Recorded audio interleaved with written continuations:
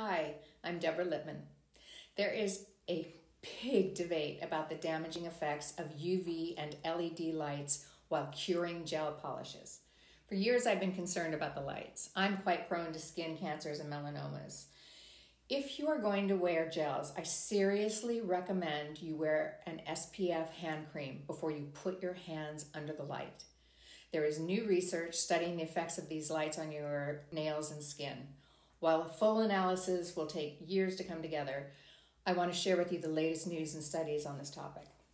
Researchers at the University of California, San Diego studied these ultraviolet light emitting devices and found that their use leads to cell death and cancer-causing mutations in human cells. Researchers Dr. Ludmila Alexandrov and postdoctoral scholar Maria Zagavi found that the use of these UV-emitting devices for just one 20-minute session led to between 20 and 30% cell death, while 3 consecutive 20-minute exposures caused between 65 and 70% of the exposed cells to die. The main study found DNA gets damaged. Some of the DNA damage does not get repaired over time, and it does lead to mutations after every exposure with a UV nail polish dryer. Exposure may cause mitochondrial dysfunction, which may also result in additional mutations.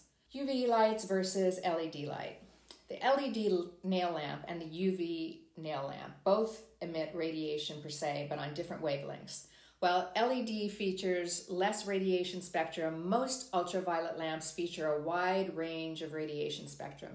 LED uses light-emitting diode to cure the nails. These long-lasting bulbs produce light of a particular frequency, which is used to activate photoreactions in gel polish and to cause it to harden and remain in place for long times.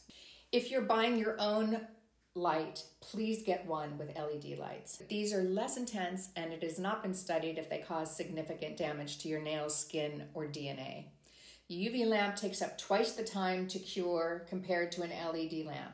The prolonged exposure to ultraviolet rays in UV can be especially dangerous to the skin. Just think of how dangerous it was to be exposed to UV rays in a tanning bed. I consider these LED lights and UV lamps to be tanning beds for our hands. So in conclusion, guys, I would stay away from these lamps, but use your common sense. Take care of yourself.